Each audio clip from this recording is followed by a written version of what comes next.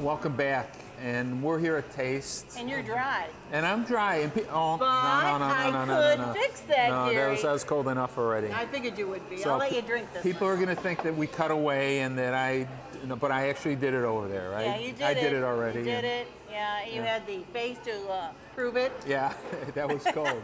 That was cold. And thanks to Kevin. Kevin's a great guy. He's the guy who challenged me, but he did it because, as he said, he has a personal connection to ALS with his father dying from that. So it was just a lot of fun to do. I think a lot of people have someone that they knew or know of that has that horrific situation to go through, and this is a great way to honor that. Yeah.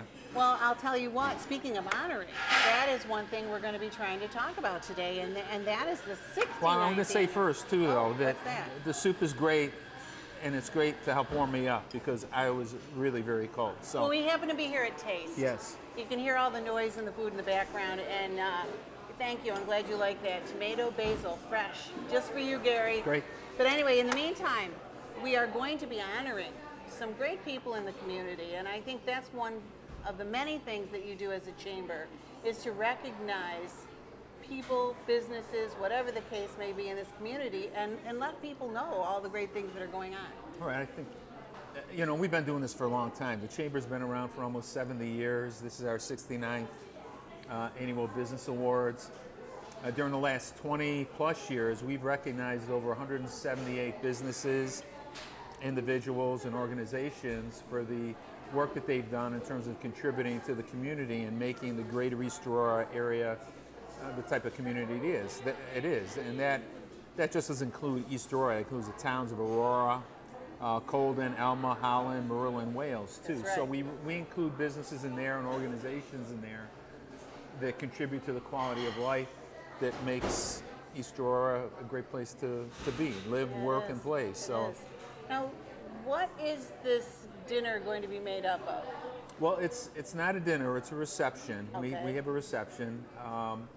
An opportunity for people to network and meet and greet, but we'll be recognizing 1, 2, 3, 4, 5 businesses, and we'll also have an induction into our second induction into the Greater East Aurora Chamber of Commerce Hall of Fame.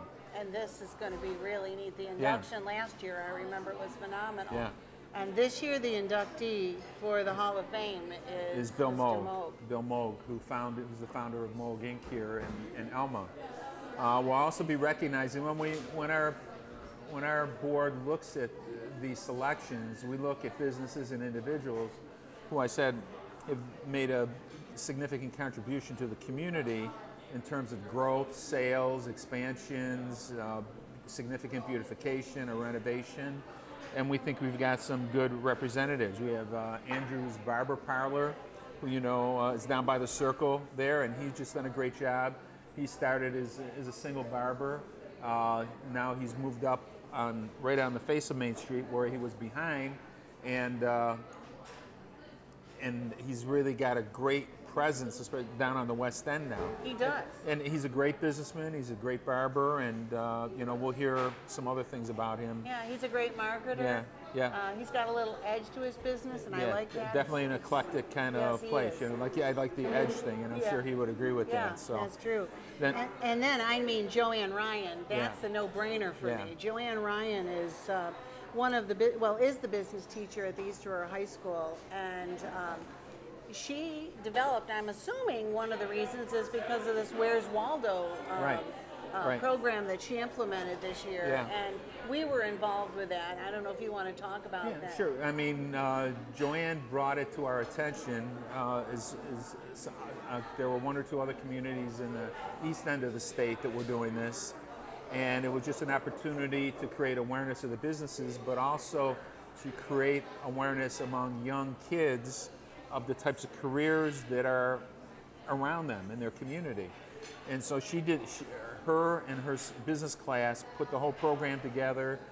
Obviously the Chamber's function in it was to get businesses involved and support this, and it tied in really well with what we do. And she just did a great job, but she's been involved in these partnerships in developing stronger relationships between the businesses and the schools for many years. So she's And I've had a ton of people come in and say thank you just to me, and all I did was give Joanne's program and your program an opportunity to be exposed to the young people, and like you said, teach the youth of East Aurora and the surrounding areas what businesses do and what they might be able to grow and do on their own. Right. You know, we've got a couple other sitters on standby. They provide in-home care. It started out as babysitters with Cheryl and John O'Brien, and they started in Orchard Park, and they've expanded, and they have a huge network of qualified, certified people that provide babysitting and adult care.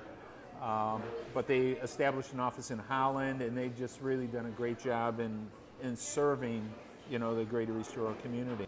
And of course, we can't forget about the University Pediatric Dentistry of Toy Town, right, and the Wester Buick GMC Cadillac of East Aurora. Yeah. Man, that's a mouthful Yeah. too. They're both in the same vicinity in the village, but both have done a great job in terms of the renovations that they've done to their, well, the Wester has done significant renovations, yes, and worked with the village in terms of designing something that looked really nice. And the University Pediatric Dentistry was in the village already on Riley Street. They moved over to Main Street, but they just established a beautiful new facility and have expanded their office and are employing a significant number of people more than they did when they were on Riley Street. Yes, so both buildings and businesses are amazing. A great addition visually as well.